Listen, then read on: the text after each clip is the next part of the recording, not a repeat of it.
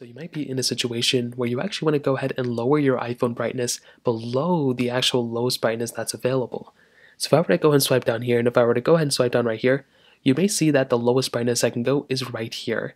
Now it looks like the phone is off, but if I was somewhere like, in the at night or something, and even if the lowest display brightness is lower than, is basically higher than what I want it to be, well, an easy way to go ahead and lower the lowest brightness below the lowest that it actually shows you is by actually making your way over to your settings application like this.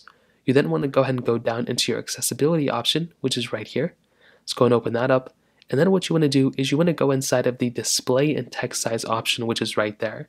So all you want to do here is go and click on display and text size, and now you will come into this panel. Now if I were to go ahead and scroll all the way down, you will see two options, auto brightness and reduce white point. What you want to do is you want to make sure auto brightness is disabled, but you also want to make sure reduce white point, this is where you want to go ahead and enable it.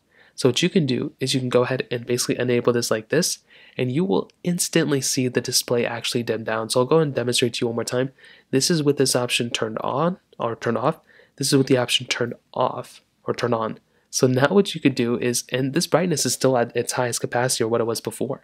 So now you can go ahead and lower this brightness even lower than what you wanted it before, and it will be even lower than it was. So here also you can change the amount of white point that you want to reduce. So you can lower it like this, you can go higher, you can change it to whichever way you want to. But again, I would be careful if you do this in public, or if you do this, in certain situations, like with a lot of sunlight, your screen will basically turn off and you will basically have to restart your phone in order to even see the display, or go into a very, very dark area to actually, configure your settings. So that's basically how you do it. Then you can just come back here to turn it off, and that's essentially how it's done. If you have any other thoughts or questions, let me know in the comment section below. Hit the like button, that'll be so much, but definitely hit that subscribe button. More importantly than everything else, I love every single one of you guys. Hopefully I'll catch you guys in the next video. Peace out till then.